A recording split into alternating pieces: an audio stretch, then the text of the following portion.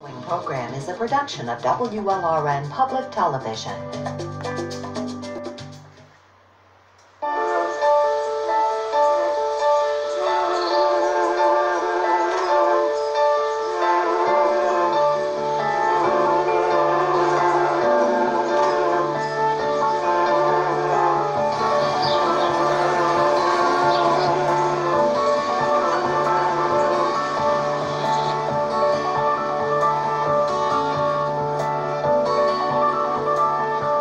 I started beekeeping because I wanted to have a connection with nature, with my food, with the earth, with what was growing on naturally.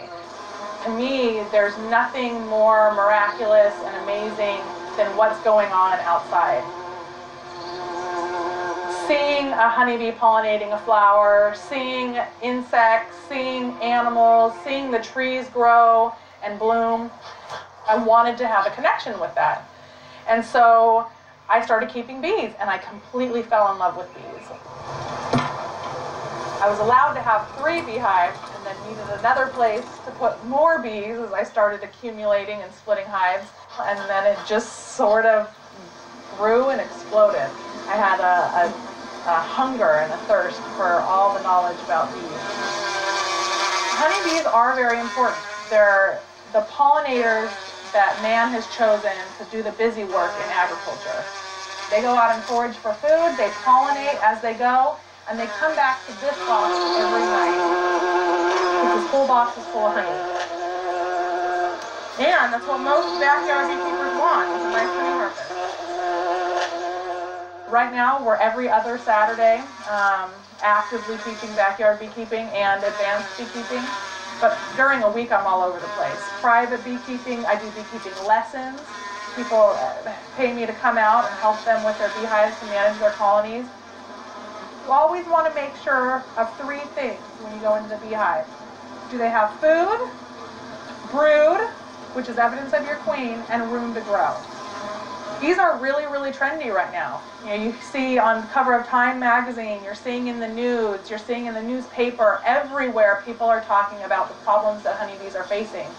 And with that sort of awareness about bees, you have a huge uprising of people who want to do their part and are planting gardens and or want to keep bees in their backyard. They want to do their part, and so they'll say, well, I'll create a home for bees. I'll beekeep in my yard.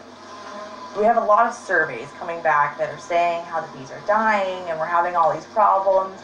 And it's true. It's much harder to be a beekeeper now than it was like in the 1970s when kind of all these things started. We have varroa mites, we have American foul brood, we have all these viruses that come from those varroa mites, we have chalk brood, we have all these kinds of diseases and pests that really make it hard to be a beekeeper. So you kind of have to include all these things that can really affect the beehive.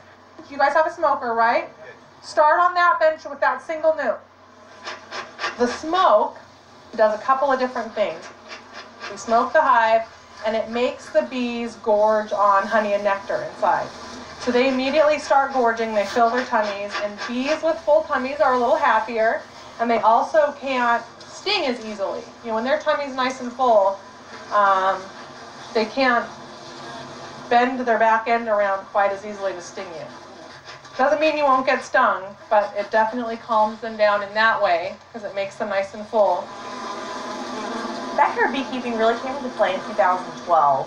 Basically what it does is it allows a beekeeper to keep a beehive on their property. So with that being said, we've had a huge increase of beekeepers throughout the state that are registered. We're up to 4,000 beekeepers now.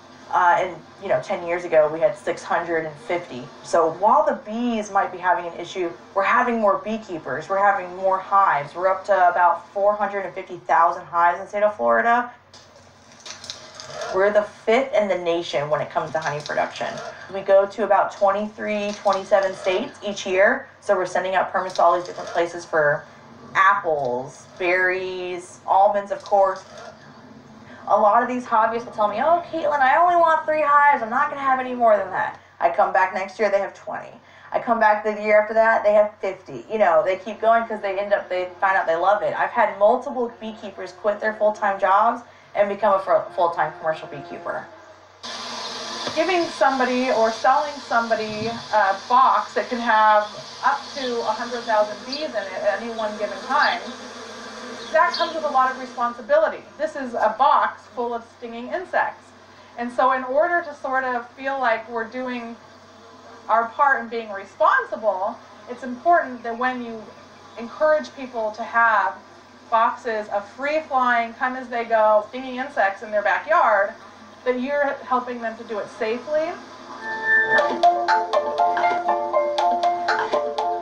When I open the beehive, nothing else matters. I am super focused on what's going on, and I think that my heart rate evens out. If I'm having a stressful day, all of that melts away, and the only thing that matters is what's going on inside of the hive. And so I have sort of grounded myself.